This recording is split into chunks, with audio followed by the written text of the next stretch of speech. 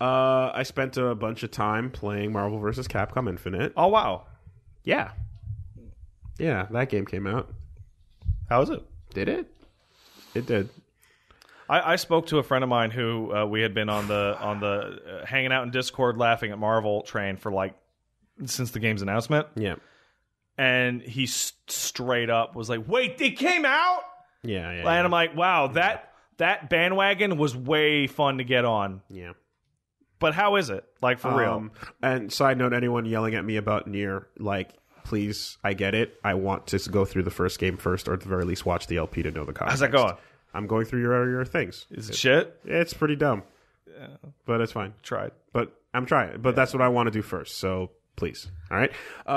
The Marvel train. Oh, people are shitting on you for Nier because you're playing Marvel. Because it's like now Persona's over. Start the next of the fucking giant crash. Okay, so I'm like that. Yeah.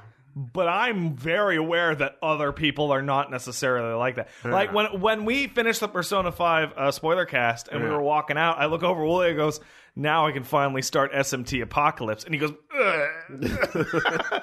Right? Like, I'm that kind of person, but like, come on, that's ridiculous. So, but anyway, Marvel Infinite is a very, it's the weirdest I've ever felt playing a new fighting game. Yeah, I'm gonna try and put away the lulls for a second because I'm actually genuinely more interested in the reality of this. Why do you feel weird about it? Because it's everything that we've been like laughing at and going on about. It is all those things. It's all those things. Yeah.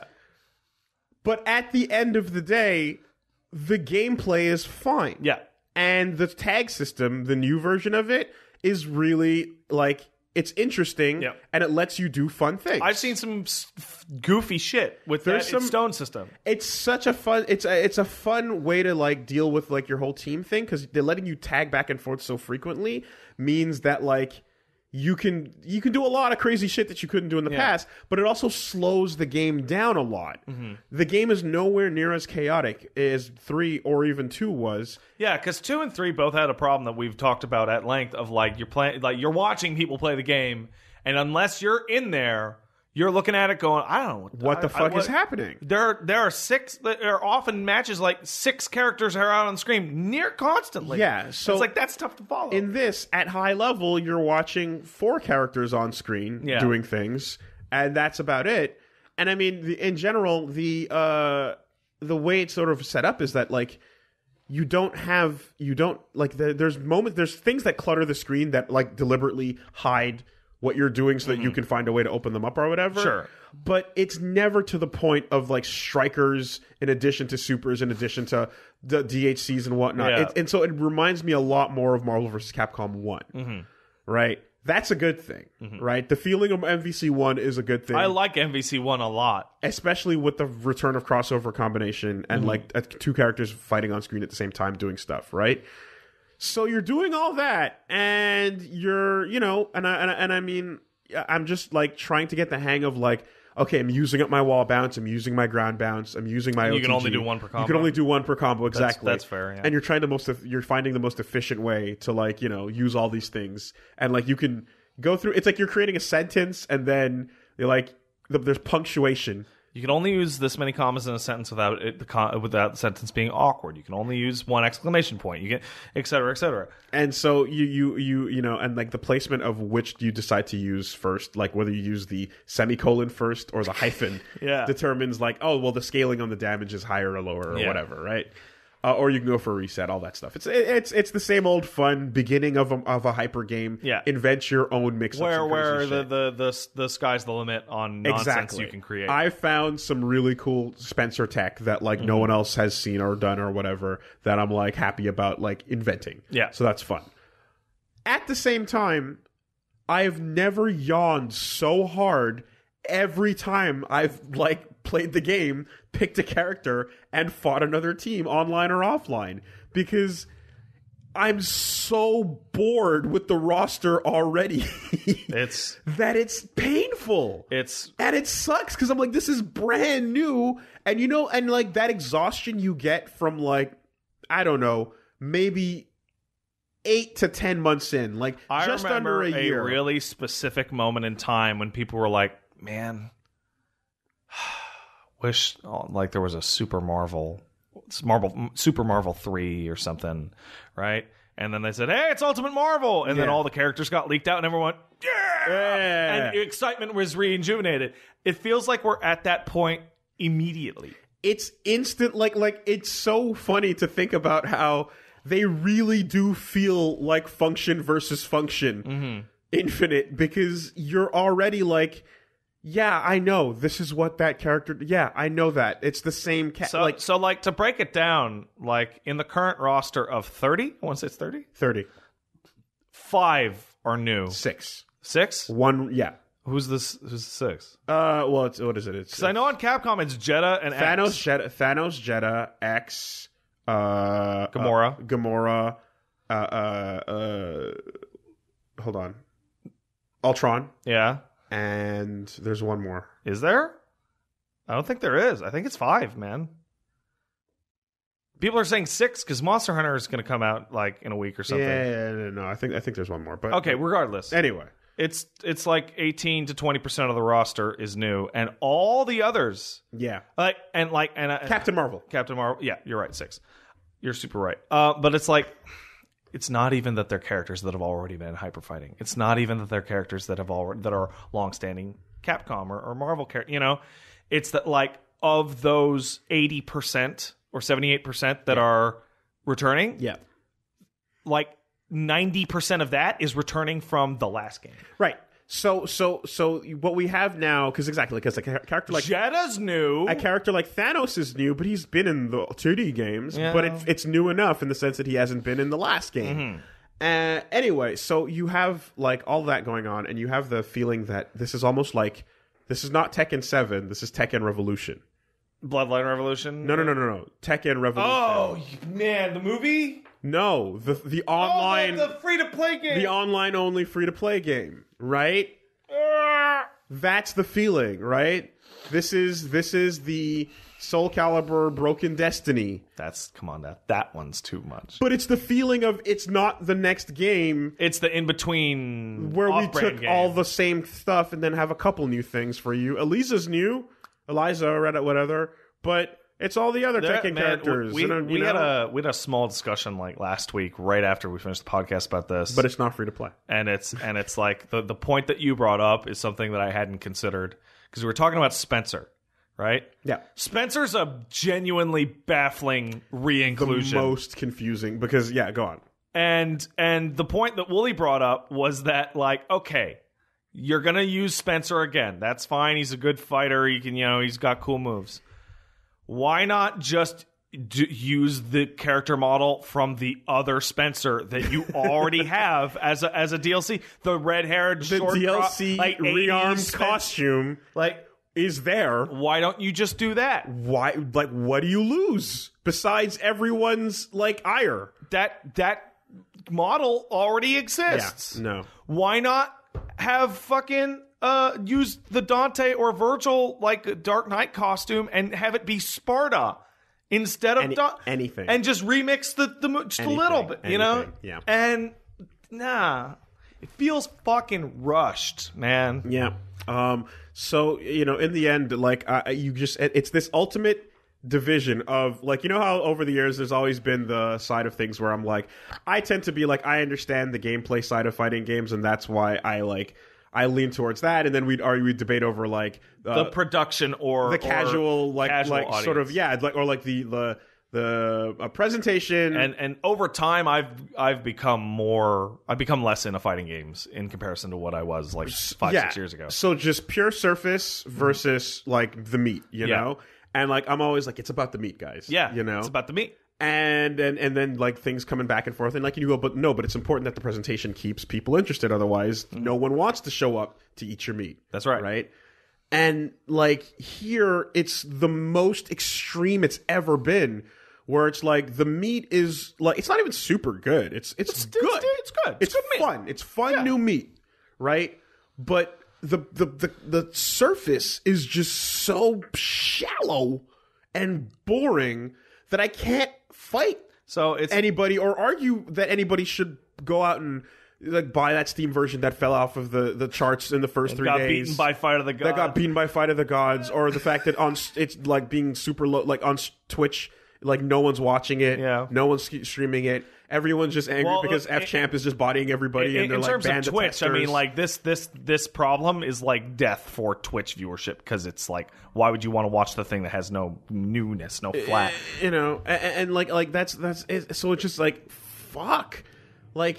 This is real. Again, it's really the feeling of function versus function, where you're just like, okay, anyone who's out here staunchly defending the meat, you know what I mean? Yeah. Like the functions, is missing the forest for the trees. Well, it's not even that. It's more that like even these people are having a hard time going like, the hype's just. Well, I mean, take me for an example, right? I feel like I fit in a really perfect place to be disappointed by this game, if that makes any sense.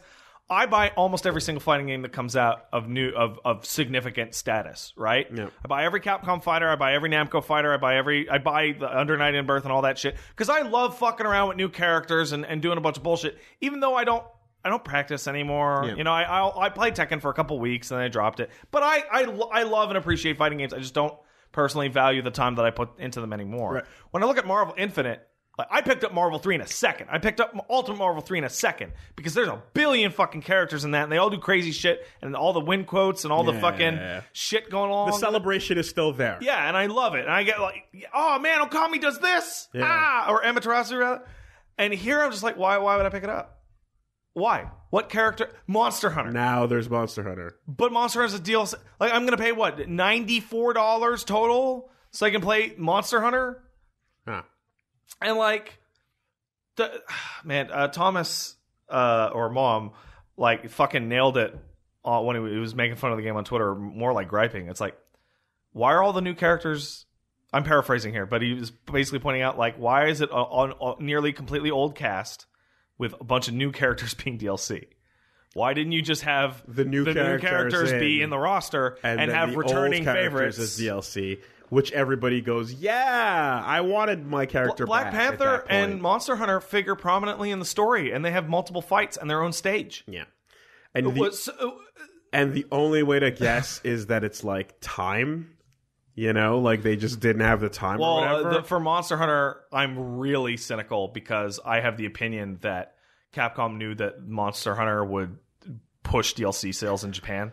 I guarantee there's hidden invisible reasons that explain exactly why the game's in the state it's in and justify like all the mistakes and all the problems. Mm-hmm. But you can't help but just feel. But at the end, you should have just not done it this way. You know, but then just don't do it that way. All right, let's be fair. Let's try and be fair. Clearly, the deal with Marvel is put this game out and push the MCU. Yeah. Clearly. Like, that is more than obvious. Sure. And that affects the roster, and that might affect the time that they're able to put the product out in. And that forces you to cut corners and stuff like that. But, I don't know, man. Like, I feel like even having less characters, but more characters being new would have been preferable. You know? Like, or, I don't know. I mean, even X was a model in Ultimate as a zero alt costume, so technically that model already existed too.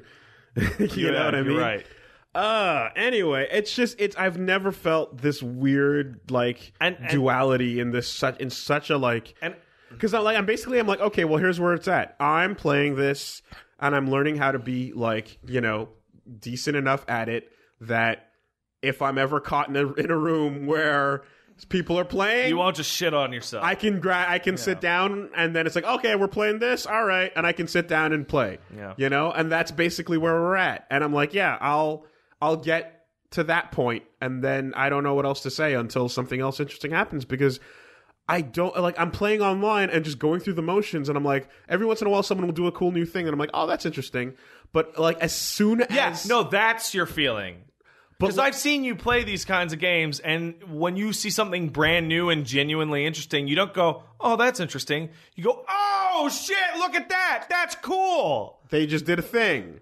Whatever. Instead, it's like, oh, that's... Yeah. It's like almost academic. And you don't want that on week one.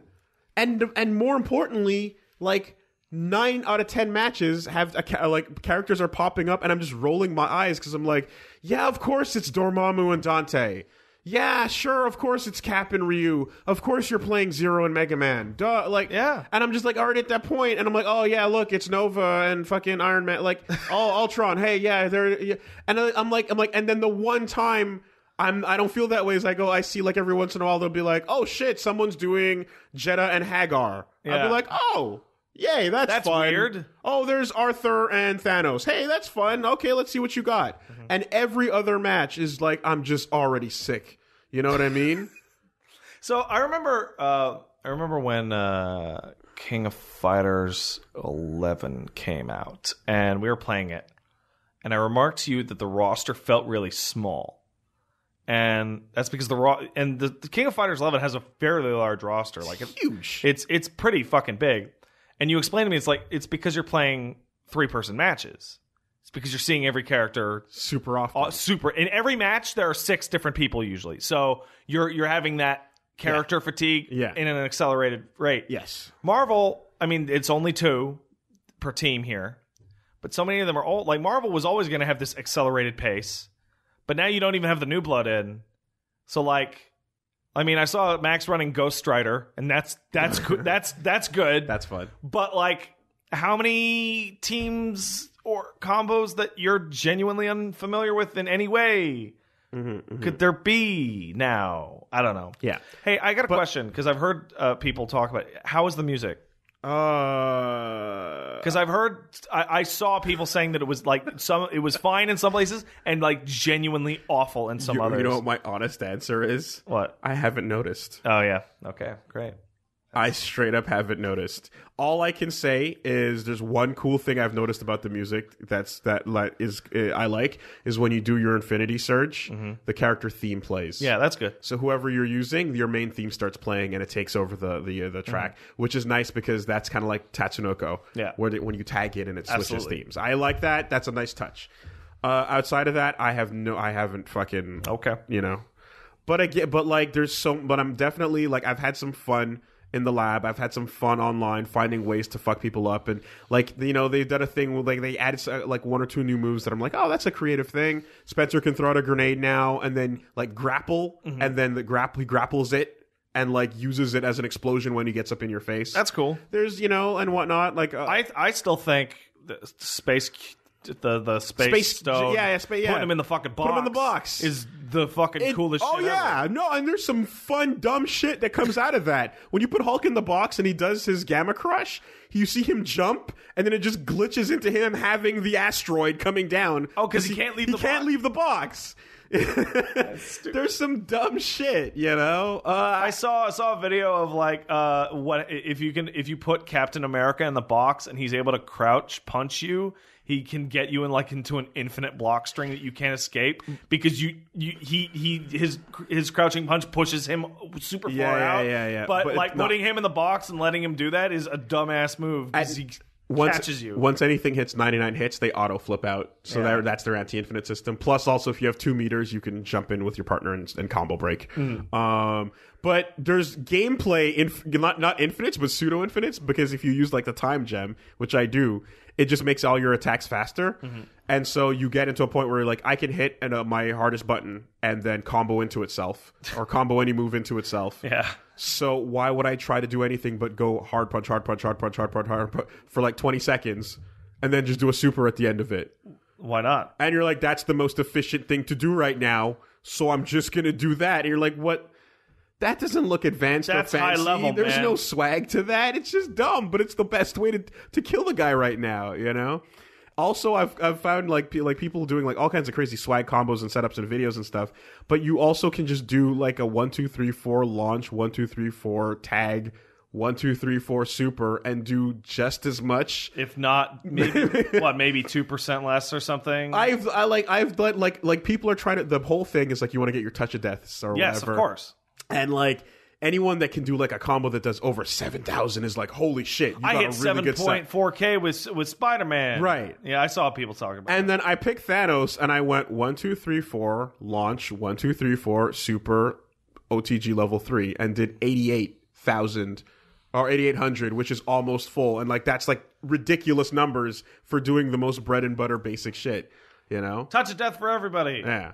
I don't know, man. It's like I feel it's looking like that esports video's not gonna pan out. Okay, so before we move on, I want to talk about that for like a second, but I also want to talk about like the one little pinhole that has been, came out about the game's development is that Ruben Langdon thing. Yeah. Where Ruben Langdon on Facebook is like, yeah, Dante looks like shit. It's really disappointing. Itsuno-san is very upset. He did not approve They this. did not ask Itsuno-san if it was okay to use Dante, 100%. which is like really weird, actually. Yeah. Because that was like a holdup for earlier games that you would have to get the creator or the director of the project's permission to use their characters. Mm-hmm. And then like he's even talking about the script is like, I did the best with what I got. Yeah. Hope you like it. And it's like Ruben Langdon, I mean, you pointed out to me, is like, he's not worried. He's the voice of Ken. He's the voice of Chris. He's the voice of Dante. Yeah. No, he's everybody. He's Capcom's main man. He's fine. Nothing's going to happen to him. He can talk all the shit he wants. Yeah. But more importantly, you get that he's friends with Itsuno. Yes, he hangs out with Itsuno. And that's where his feelings are sync up, you know? And just like people internally unhappy. Yeah. What's up with that, man? Yeah. But yeah, no, that esports video fucking package is now like the funniest thing in the fucking world. What reality were you expect? One where perhaps there were a reality infused by the gem is the one they were hoping to get, because that life that they showed is not going to happen. I can tell you exactly how that happened. Do you want to hear how that happened? Development team, very likely underneath their own constraints, right, are aware that they're going to be putting out a product that they can be proud of in the gameplay, but they're aware that it's going to be rough around the edges, right? And feel for the team and all that stuff, right? Yeah. They send that up to the producer. Producer sends it over to marketing, right? Marketing is under the direct thumb of corporate who wants money, right? Wants, exposure. Yeah. Marketing goes, okay, what do we have? Okay, this is a Marvel fighting game. All right, what's the history of our company with Marvel fighting games? Okay, lots of community, lots of groundswell. Street Fighter V's has got a great tournament scene. Okay, let's push this tournament thing. Yeah. Completely absent from the reality of public opinion about the game, possible release, its legs, etc. And every other aspect of development. Whatever fucking game came out, whether it be Marvel or Darkstalkers or whatever the fuck, right? At this point in time, after Street Fighter's big tournament and the Capcom Cup stuff, it was going to get that. Yep, 100%. No matter what. Yep. And it happened to fill the slot. Happen to Marvel. And marketing is like, Reality Stone! and tried their best. And that thing leaked, and boy, oh boy, did that do them no favors, man. It makes so I saw a complaint of that. It makes Capcom look cocky. Right? It makes them look like they take that audience for granted. And I think that's unfair. I think marketing takes every audience for granted. Yeah. For sure. Easily. Because that's their job. Easily. But, I don't think that falls on the developers. I think they probably did the best with the time. Because this game came out fucking fast, man. Real fast. It got announced, 6 months ago? Whatever. And it's out. So, I don't know. All I can really say is, I guess, just, this definitely proves that in the battle of, training stage versus this scenario makes me understand a lot of people's complaints about SF5 a lot better. Complaints that I didn't understand or even appreciate about SF5. The gameplay stuff? No, its presentation. Okay. The way that it released. Yeah. Stuff like that. Because SF5 and Infinite have the same problems. Just one is much more advanced than the other in those issues, right? Mm-hmm. SF5 has issues of size of roster compared to the last game in the franchise. Despite that that reality is that new system. Up. Yeah. That's not what people feel like. Exactly. Right? Yeah. Lack of modes, lack of think of how and this is really lame, but think of how barren the main menu is. All these little things, they do add up. And Marvel is this perfect example of good game, don't care. Right? Yeah. It's good. It's a good game. And I don't care at all. And the weird part to me is I always think about games like because you know when you have because there can be games that come out that are like 2D that are good games and people still don't care. Like there's no reason why, but Yatagarasu is not popular. No, but that's a very good game. It's great, and there's just no reason. I can tell you the reasons. It looks old. Okay, that's the reason. I guess. But is that it? Yes. Okay. And it's a completely new IP with no existing fighters in it that people can recognize. Right. And but like at the same time though, like and you know almost the same can be said for like Fantasy Strike, which I'm enjoying on Steam. I'm having a ton of fun playing that, but that's not for everybody. Nope. And like the art, I think the art style is a lot of you know what people seem to not like about it, and things like that. But you know, there's like a lot of just sort of like okay, what is a version of this that has something? Well, Skullgirls, I guess. Yes, Skullgirls is the version of that works where it comes out, it's new, and it has enough going on so that even if you don't play it. Art style wise, you're like that's different and strong, so you like what's happening. And gameplay wise, even if you don't care about the art, you're having fun, so you have the best of both worlds. Not everything can be Skullgirls. Nope, it certainly can't. And also, Lab Zero busted their ass to make Skullgirls. I mean, of course, yeah, the story, you know, but no, I guess yeah. Just at the end of the day, like I feel hollow, and it's so weird because, like, you know, I'm still playing it as much as I'd play any other fighter that's coming out right now. But I'm just the enjoyment. It's like you know that first 3 months of enjoyment. Like it's almost like we cut those out of the picture entirely. And like I started like 3 months in or 4 months in. There's a definitive, you know? Which means the half-life is shorter than ever. There's a very definitive difference between the games Capcom puts out, where you can tell where resources went. Right, RE7 resources went into that. Right. SF5, not nearly as many resources went into that, right? Monster Hunter, like, you know, I don't mean to break, but like, you can tell money's going into that. Yeah. Like, all the different models and all that stuff and the way the environment's like, that money, right? Yep. Marvel, no.